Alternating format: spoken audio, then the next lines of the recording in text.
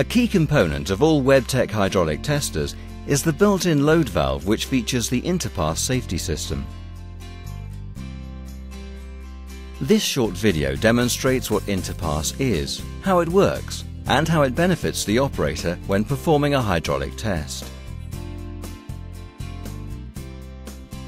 Interpass is the name of the safety burst disc system developed by Webtec to protect the hydraulic load valve or tester from damage.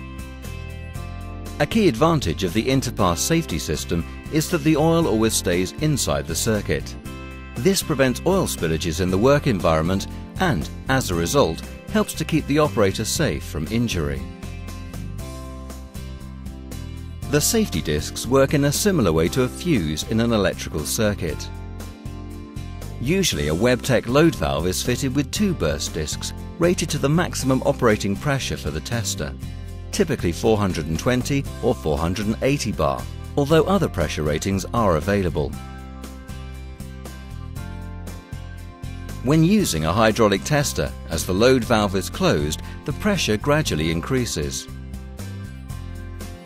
However, if there's a sudden increase in the flow rate, or if the load valve continues to be closed, the pressure will exceed the maximum allowed and the safety burst discs inside the tester will rupture, which allows the oil to bypass the loading valve internally at lower pressure. When this happens, the load valve is no longer effective in raising pressure, but the oil passes safely through the tester, while the flow and temperature can continue to be measured. Once ruptured, the burst discs are safely contained inside the burst disc holder and can easily be removed and replaced with a new pair of discs at a convenient time.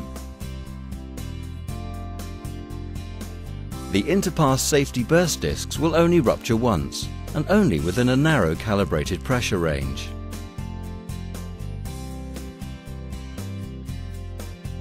Using the Interpass safety system, the oil is contained within the circuit. This ensures all Webtec hydraulic testers are safe to use and prevents oil spillages in the work environment and the associated cleanup costs. Please note, only genuine Webtec safety burst discs must be used. To find out more about our products, visit our website or contact our sales team today.